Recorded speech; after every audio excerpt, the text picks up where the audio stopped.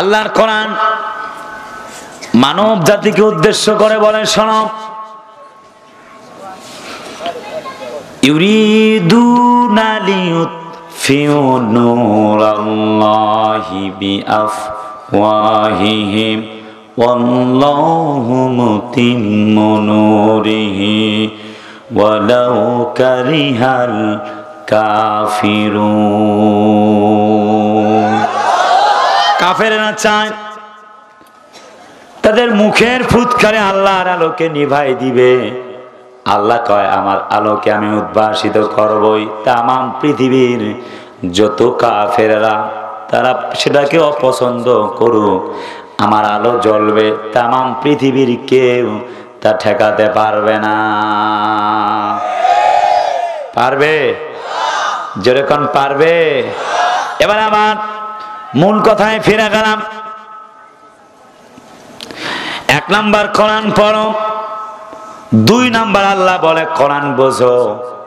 কোরআনুল কারীম সেটা জানিয়েছে, আমরা কোরআনের কাছ থেকে জানবো, ঠিক না?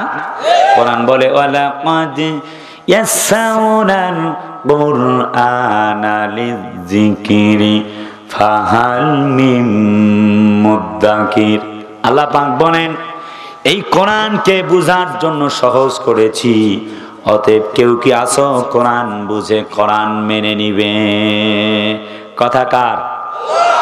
কার? 1 নাম্বার কোরআন পড়ো, 2 নাম্বার কোরআন বোঝো, 3 নাম্বার কোরআনের আহ্বান হলো কোরআন মানো, ঠিক না? কোরআন বলে ফাইম্মা ইয়াতিয়ান্নাকুম মিন্নি হুদান ফামান তাবিআ হুদায়া ফালা খাউফুন আলাইহিম ওয়ালা হুম ইয়াহজানুন। এই হেদায়েতনামা যারা মানবে, আল্লাহ পাক বলেন তাদের ভয় থাকবে না, তাদের চিন্তা থাকবে না। তার মানে ভয় আর চিন্তা থাকবে না, মানে আল্লাহ রাব্বুল আলামিন তাদেরকে সফল বানায় দিবেন। আর একটু জোরে কন্যা সুবহানাল্লাহ। 4 নাম্বারটা আমরা পরে আসতেছি, এবার মিলাই না রাখবে। কোরআন মেনে নিলেন হযরত ওমর। হযরত ওমর কালিমা পড়েছেন। প্রাথমিক যুগ ইসলামের অবস্থা তেমন ভালো না। নবীজি বললেন, ওমর প্রকাশ্যে দাওয়াত দিতে যেও না, আমাদের অবস্থা ভালো না। কারণ উদার দোষ দেবে বুদার ঘাড়ে। তুমি কোরআনের তালিম করবা, তারা বলবে সন্ত্রাস করতেছে, জঙ্গি করতেছে, জঙ্গি প্রশিক্ষণ দিতেছে। কথা কয় না রে ভাই? ঠিক না বে ঠিক? কুষ্টিয়ার জমিনে 2 সপ্তাহ আগে 23 জন মহিলা মানুষ একসাথে বসে কোরআনের তালিম করতেছে। কোরআন শুদ্ধায় ধরা পড়েছে। আল্লাহে কোরআন সামনে, আপনারা খবরটা দেখিয়েন, কোরআন সাথে, কোরআন নিয়ে তাদেরকে অ্যারেস্ট করেছে। কথা কয় না কে রে ভাই? জোরে বলেন এখন, ঠিক না বে ঠিক?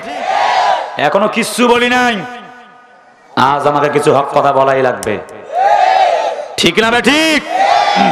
যজ্ঞ হয়ে মুসলিম আওয়াজে তুলে নারায়ে তাকবীর স্লোগান দিয়ে, জাগো হে মুসলিম আওয়াজে তুলে নারায়ে তাকবীর স্লোগান দিয়ে, ঠিক কি না?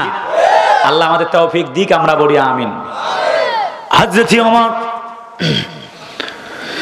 কালেমা পড়েছেন। রাসূল বললেন, ওমর হুজুরদের অবস্থা ভালো না। কথা কয় না?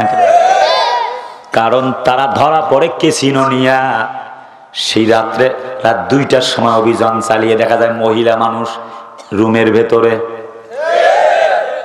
কয়েকজন পুরুষ কয়েকজন নারী যদি থাকে, ভাই এগুলো বাস্তব চিত্র, পত্রিকার খবর বলতেছি ভাই, আপনারা আমারে খারাপ ভাইবেন না।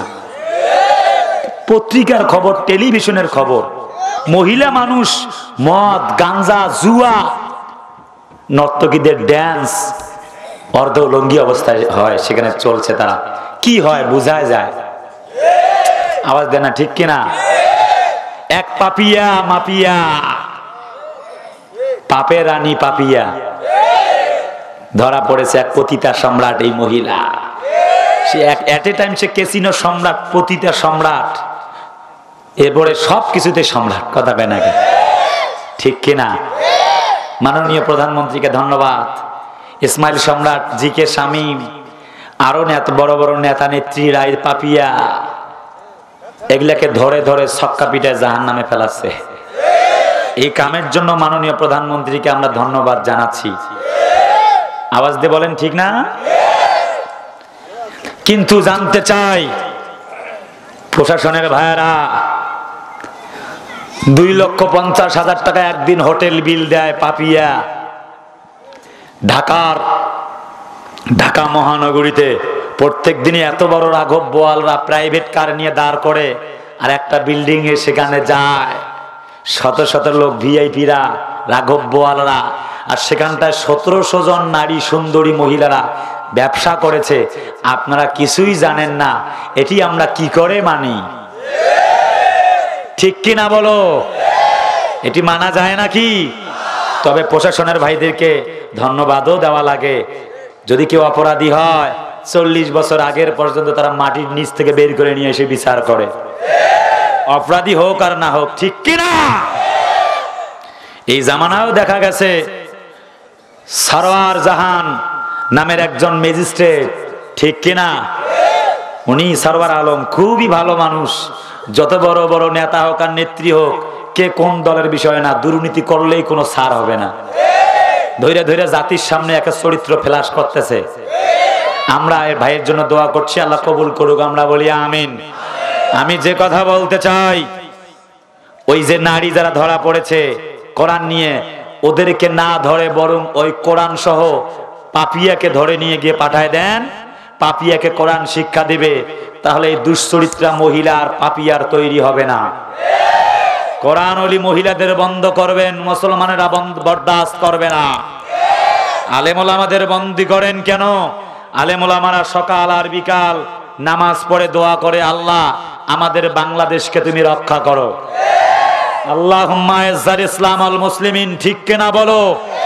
সে আলেমদেরকে বন্দী করো। আল্লাহে খোদার কসম করে বলি, কিয়ামতের দিন যে হাত দিয়ে বন্দী করো, হাত করা লাগাও, সেই হাতকে আল্লাহ তাআলা কেটে কেটে টুকরা করে জাহান্নামে ফেলাবে। ঠিক কিনা বলেন?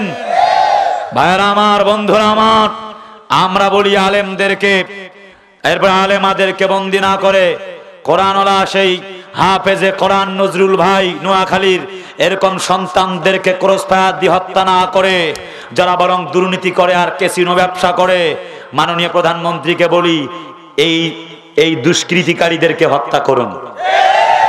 ঠিক কিনা বলেন? আলেমের গায়ে, আলেমের বুকে ক্রস ফায়ার করবেন না, আল্লাহর আরশ সহ্য হবে না, আল্লাহ সহ্য করবে না। কথা বলেন ঠিক না ঠিক? মাফিয়া পাপিয়া গুলি দিয়ে ক্রস ফায়ার দিয়ে হত্যা করেন। প্রশাসনের ভাইদের বলি, এই পাপিয়ারে হত্যা করেন ক্রস ফায়ার দিয়ে, মৃত্যুর আওতায় নিয়ে আসেন। আমরা মুসলমানেরা আপনাদের জন্য দোয়া করব। আর একজন মাফিয়া পাপিয়ার তৈরি হবে না। এই দেশে তারা চালাক, তাদের আর বদনামও হবে না। ঠিক কিনা? তাহলে কি ঘটনা ঘটতেছে যেটা, সেটা হচ্ছে আক্ষেতে ছাগল বন্দি, জলে বন্দি মাছ। আমাদের পাপিয়া আপার ফোনে নেতারা বন্দি, ভিডিও হইল ফাঁস। ও বন্ধু, নেতাদের মন ভালা না, কথা কয় না? ঠিক কিনা? বড় বড় যারা আছে রাঘব বোয়াল, তাদের লিস্ট পাওয়া গেছে। পত্রিকার খবর বলছি, কয়েকজন মন্ত্রী এমপির লিস্ট পাওয়া গেছে। এই বেটির 2,50,000 টাকা দেওয়া লাগে। 2,50,000 দিনে হোটেল বিল এক মহিলা। তাহলে এই বেটির আয় কত? আর কাস্টমার গুলা কত বড় বড়, কথা কয় না রে ভাই? আল্লাহ তাআলা আমাদেরকে এরকম দুষ্কৃতিকারী পতিতা সম্রাট থেকে হেফাজত করো। আর একটু জোরে বলো না আমিন। আমরা বলি আলেমদের ক্রস ফায়ার না দিয়ে এই পতিতা গুলাকে ধরে ধরে ক্রস ফায়ার দেন, আল্লাহর আরশ খুশি হবে।